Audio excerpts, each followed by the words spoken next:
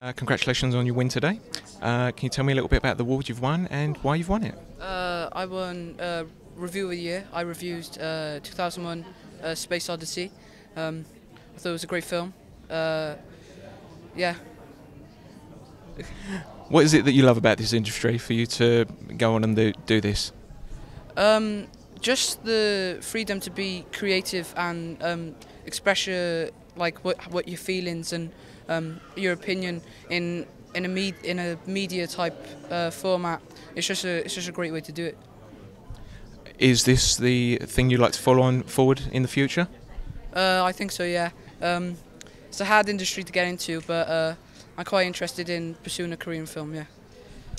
Lizo, as we know, you've obviously been an entertainment correspondent for a very long time in your career. You've had many wonderful successes.